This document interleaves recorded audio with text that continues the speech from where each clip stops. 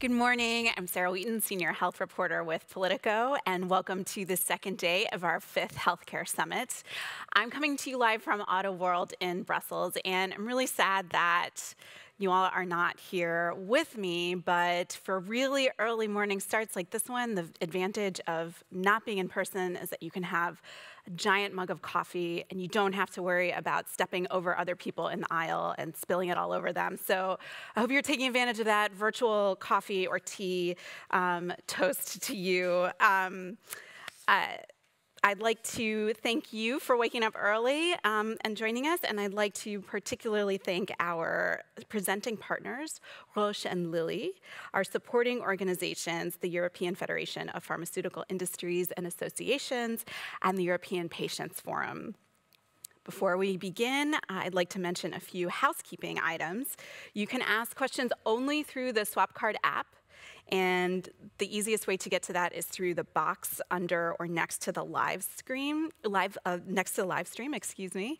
And make sure that you find the section titled questions. That's the way that we will see them.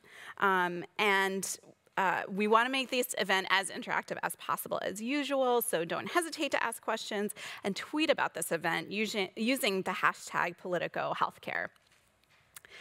And now to start the second day of our summit, I'd like to first actually do a quick recap of yesterday. We had the Commission's Olga Solomon talking a bit about the possibility of tying incentives to fulfilling unmet needs and making those available around the block. We also heard about ongoing challenges with the medical device regulations. Turns out the one-year delay isn't solving all the problems. And we also heard from David Nabarro, who's the World Health Organization's main envoy on the coronavirus, that it's going to take another year, even though we have some very promising vaccines in the pipeline, it's going to take a year before it is finally introduced to the general population. And that means that the mitigation measures, such as we're doing right now, are going to continue for about a year. And that's why I'm really thrilled to have our next guest, Swedish Health Minister Lena Hallengren. Sweden has always tried to kind of find a middle ground. And early on, the sort of reputation that was spreading out in the rest of the world was that Sweden was pursuing this sort of herd immunity strategy. It came in for some criticism, but it's also been praised by the World Organization as striking the right balance. At the same time, we do still see, as late as October, we heard some critiques in a big article in Science from Swedish scientists. So I'm super happy to have Minister Hallengren here to clear some things up. Minister Hallengren, thanks so much for joining us. Just let's address the big issue. Is it accurate to say that Sweden was pursuing at one point a herd immunity strategy? No. So how do you think this kind of ended up being the perception, and how would you describe it? Of course, we don't need that kind of rumors because that's what it is. And we are trying to fight the pandemic as well as other countries. We're fighting extremely hard. And I'm not sure, but I think I'm one of the health ministers in the world with most international interviews during this pandemic, talking about my country's strategy without everyone really knowing so much about our system, our healthcare system, about how we use our public health agency, how we use legally binding measures, how we recommend in different ways to try to change people's behaviors. So, of course, when we have this kind of, as I really want to say, rumors, because we never had that kind of herd immunity in our strategy. We tried to explain that in many ways and from many different people. But of course, that can make it a little bit more difficult within the country to make people realize, because they, of course, follow the Swedish media, the press conferences, everything. But they're also, of course, listening and are reached by the international media and their headlines. So, well. Right. And so do you now feel that Sweden's approach has been vindicated to some extent? Honestly, from the beginning, we had no, of course, that was not my idea. That was not the idea from the government to be in any particular way try to be unique or have a strategy that were that other people in other countries will give that kind of attention to. So I'm a bit surprised, really, about that. We had a strategy which we found was the best for Sweden to try to tackle the situation, to try to fight the virus, try to stop it from being spread in society, save people's life and health. Make sure that we have a healthcare sector being able to cope with the situation. So we have done that. And the first month we have. I think we have a freeze. Sorry, you said that you were saying the first month you had. Yeah, the first month from the beginning. I mean, what we had, as I said before, attention drawn to Sweden. We had a situation which was, we didn't have the kind of lockdown, full or forced, as many countries did choose. But we did manage to change the behavior of the Swedish population. We changed our everyday life radically, I would say overnight. And that's what we try to reach.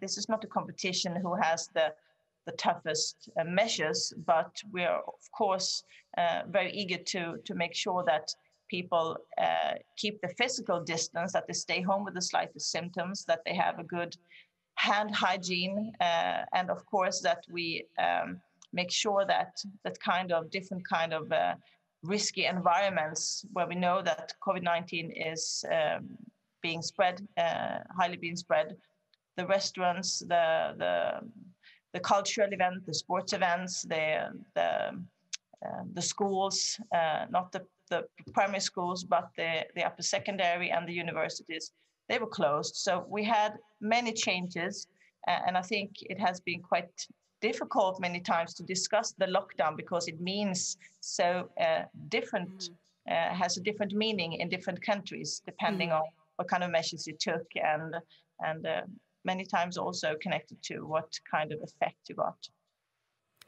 Right, and why do you think Sweden was more successful at getting people to change their behavior without using kind of a harsh enforcement? Could this be replicated elsewhere, or are there things sort of inherent in the Swedish system or culture that would take a long time to copy? Impossible for me to say, but I guess we will see lots of evaluation, and then people will make some research about this pandemic, of course, not only about the virus, but behavior of people.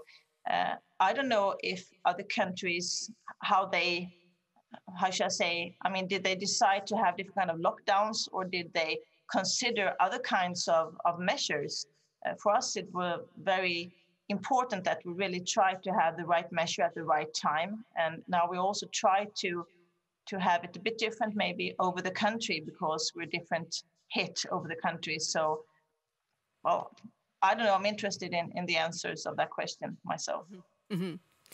And at this point, we're now talking increasingly about the other effects of the coronavirus, whether it's delayed diagnosis, mental health challenges.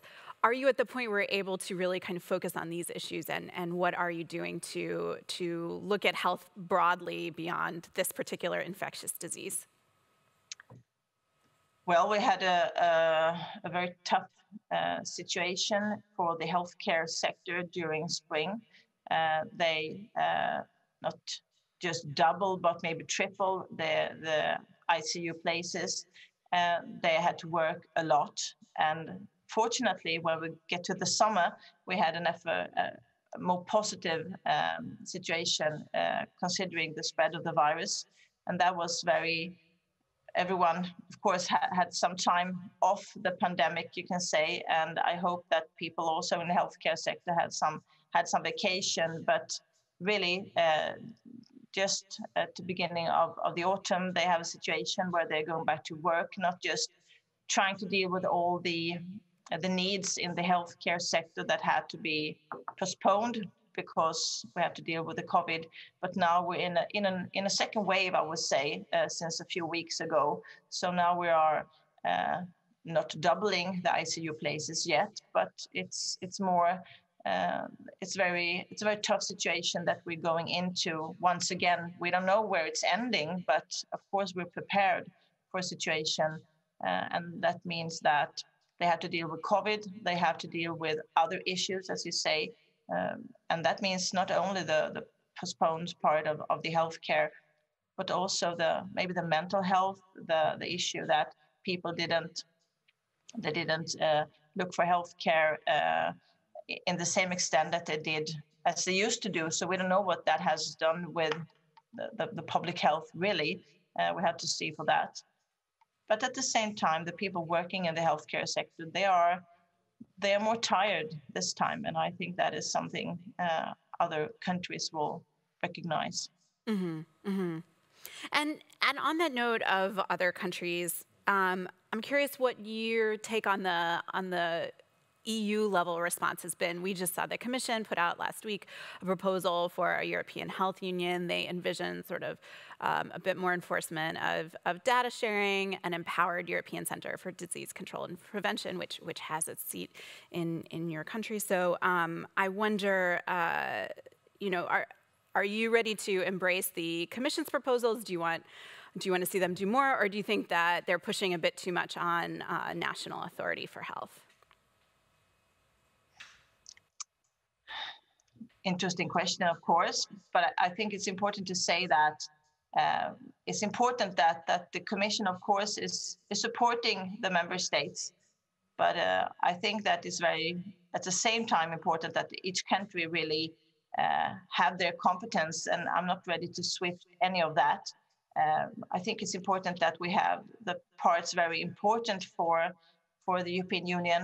I mean, just look upon the common market, the situation we had at the beginning of the pandemic with the closed borders. That was such a problem. That was a small catastrophe, I would say, that people did close the borders. They kept not only the PPE, but other products, medical ventilators or whatever, which made the dealing with the pandemic so much more difficult. And I think it's important that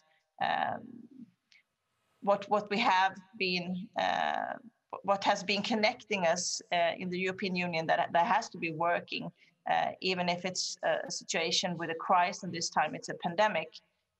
So I think we have to make sure that the fundamenta is in place and working both in crisis and in ordinary times. But when it comes to the situation where we are being supported, I mean, a good example, of course, is that we're cooperating extremely well when it gets to the vaccine. Sweden is one of the countries negotiating for different agreements with the vaccine candidates. That's very good, because I think each country is too small. But other issues, I mean, we have different kind of system. The healthcare is not particularly a competence for European Union. I think it's important that it stays that way, but with cooperation, of course. Mm-hmm, mm-hmm. And let me ask maybe a little bit more of I wouldn't say a philosophical or a personal question, but something that sort of gets at maybe a little bit more of an emotional issue. A colleague commented that now must be, it's never easy to be a leader, but now must be an especially difficult time to be in political or policy leadership because there are so many wrenching choices to be made, even if you're not forcibly closing shops and restaurants, telling people that, hey, you need to change your behavior, be in a position where you're going to be making less money, and do this for a long period of time. You're asking people to make really hard choices, and sometimes you have to decide between two very compelling arguments about what kind of human needs are. And how have you been approaching these tough decisions? Many questions in one, because I mean, the very close dialogue that we have with our public health agency to make sure that we really have measures taken, which we know is, I mean, they are not politically, I would say they are more like, I mean, we are relying very much on our health agency. And of course, it's the government responsible for what we're doing, what steps we're taking, the different measures we're taking in a way to try to,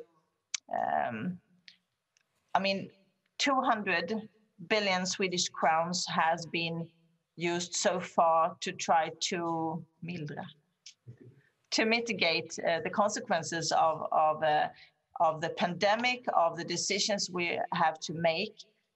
But at the same time, we cannot say that people's life and health are compared to the economical efforts we're making. We have to put life and health first, and then we're trying to, in the best way we can, to mitigate with the consequences.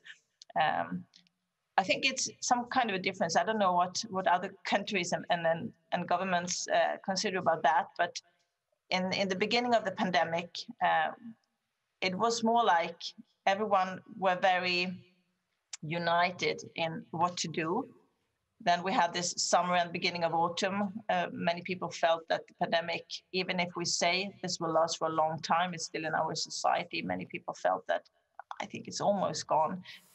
They didn't go back to normal, but they changed their life a bit in a more normal way. And now we have a situation where we don't have that kind of, I mean, we have a great support for the strategy, for the way we're working as a government, but 70% of the people think that this is the right way to go. But at the same time, I mean, now we have more of a debate and discussion. Should we do that? Should we do something else?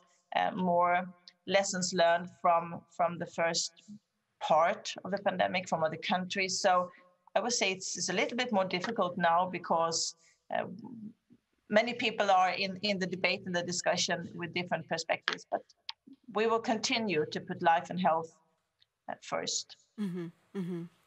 And we do have some questions from the audience. So, and we have about a minute left, so I'll ask it quickly. Could you explain to us the role of primary health care in the management of the pandemic? Well, the primary health care is widely spread all over the country. And I would say that the digital visits have increased, I think in one of our regions with 1,000%. Because we need to have more opportunities to use the digital visit and contacts with the healthcare. I think they, of course, it's important when it comes to the testing part, when it comes to trying to meet people and not if they don't need the hospital care, but in this pandemic, I would say that the testing is not always connected to the primary care centers, but they're more widely spread. And many people, when they are in need of healthcare, I mean, it is the hospital and the intensive care that are being mostly stressed. So not so much more to say than that, but the interesting evaluation of the digital visits, that is something that we're seeing. And we'll try to hold on to that. Mm-hmm. All right, well, I'm really glad that you mentioned digital visits because our next panel is actually about the future of health data in the EU and digitization. So, Minister Hallengren, thank you so much for joining us first thing this morning. I really appreciate it. And thanks so much to our audience.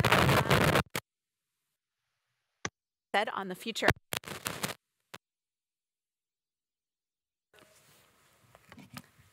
Hope you can hear me. So the next session is at 9 o'clock. So please stay connected. And again, in case it got lost in the tech issue, it's about the future of health data in the EU. See you very soon.